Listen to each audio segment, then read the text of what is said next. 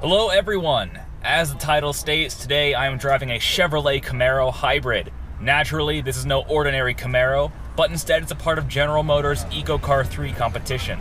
16 college teams from across the country were challenged to take a standard Camaro and turn it into a hybrid sports car. Over the course of 4 years, these teams conceptualized various hybrid powertrains, did marketing research to see what consumers wanted from a possible hybrid Camaro, garnered sponsorships, and then made the cars a reality. From there, the cars were put to the test on performance, reliability, fit and finish, and cost to see who did the best job. Now, I'm going to drive Virginia Tech's car around Hollywood and see what the Camaro SS of the future could be like. So I'm going to talk to the camera. I promise no crash or anything. You're in good hands, most likely. Do you know the route? No. Alright, cool. Hello everyone. We are in something very unusual and very exciting at the same time. This is a Chevrolet Camaro, and it has a V8 under the hood, which is what everyone wants, but it also has hybrid electric power to go along with it. And that's a very exciting proposition for sports car enthusiasts, and oh my god, push the brakes pretty hard to get it to stop. Yeah.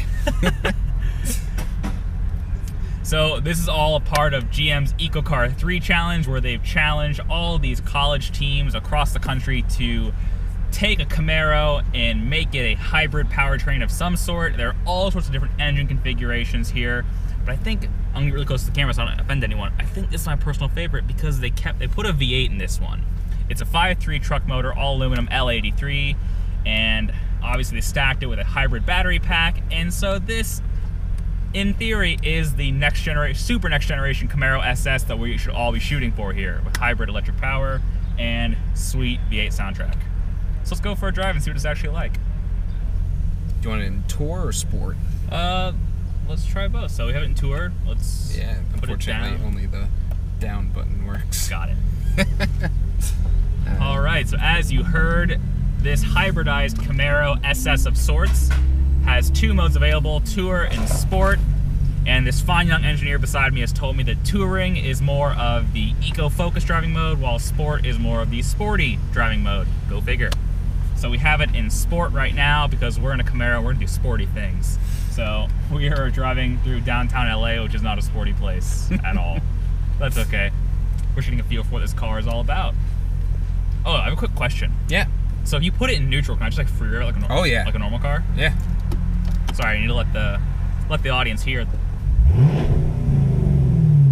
Yeah, that's a 5.3 truck motor, all right. Oh, that's great. And that's why this is the one I wanted to get into most, because it has the V8. So this really is sort of like a spiritual Camaro SS of the next generation. So hopefully, well, traffic's not going to clear, but hopefully we can at least get a green light and go to our next destination and enjoy that a little bit more. That is so bizarre. Okay, so I'm not sure if the camera is picking that up, but there is a definitive whir from the electric powertrain, but at the same time, the burble, the V8 from the exhaust. It's such a bizarre mixture of sensations.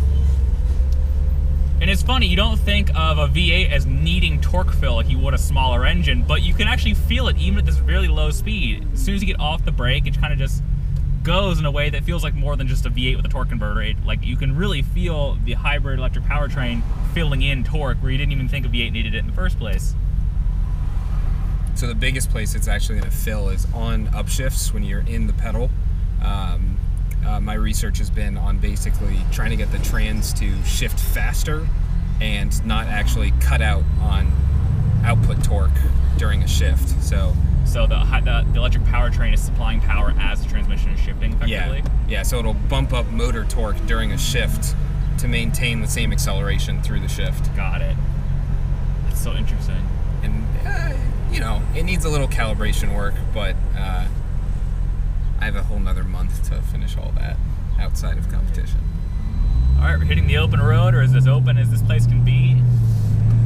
And for the most part, this feels pretty normal. There's a few little funks and clunks. That's kind of normal when you have like what, 400 pounds of battery in the trunk, effectively. Yeah, about.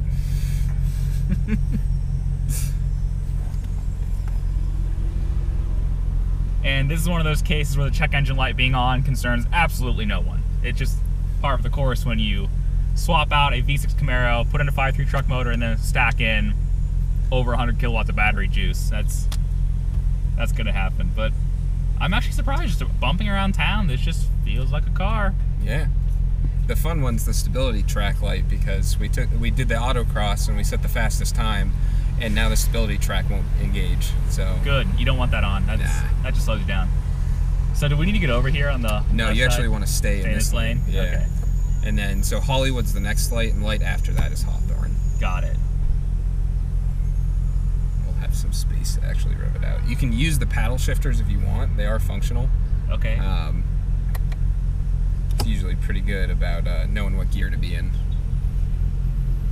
It has a custom shift map on the transmission controller, and then a lot of custom control over what the engine is going to do during that, plus the shift fill stuff. So got it. All that kind of works together to try and get a Camaro transmission and a truck engine to actually work well together. It's really interesting feeling that you're sitting in the future, but at the same time you're not, because it's a regular car. It's a very odd but very cool sensation.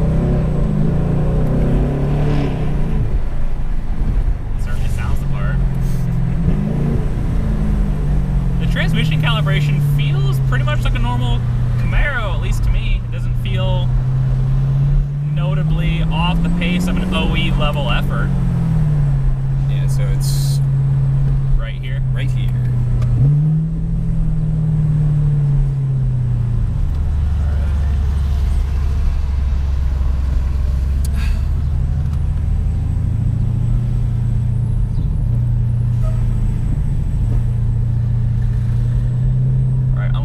Just a little bit. Yep. So we're in the bottom of second gear at 2,000 RPM.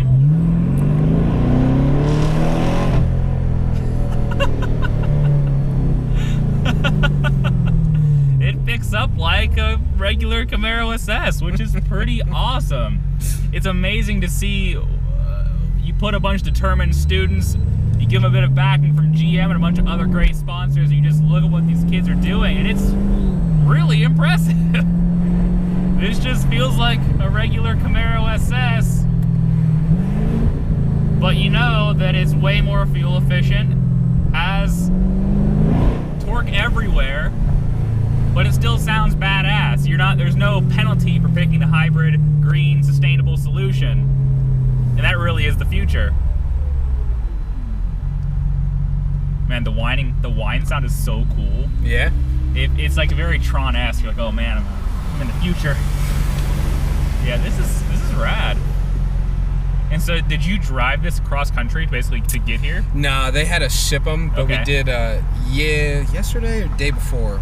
So now you guys put miles on them. You guys are driving around for this challenge. So. Yeah. So we did about 3,000 miles back at school this year. Okay. And then we did a 150-mile road trip on public roads 2 days ago around Pomona.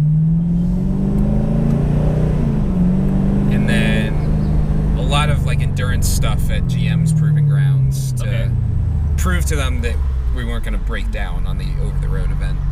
No, that's great. Yeah, I feel like it doesn't sound quite as like shocking, but the overall impression is this really does just feel like an OEM effort. Like you almost, if you disregard the whining, it could be like almost like straight cut gears. It literally just feels like a regular Camaro that sounds really badass and gets great fuel economy. It doesn't get great fuel economy doing this. But you can, and that's what's important. Well, I appreciate you letting me have a ride here. Yeah, no problem. This thing is, excuse my language, rad. This is, it really is the future. I mean, there's no penalty for having a green, sustainable vehicle, but mostly green and sustainable. You still get a badass V8 rumble, and you still drive the cool Camaro, and you have a fun daily driver. What more can you ask for?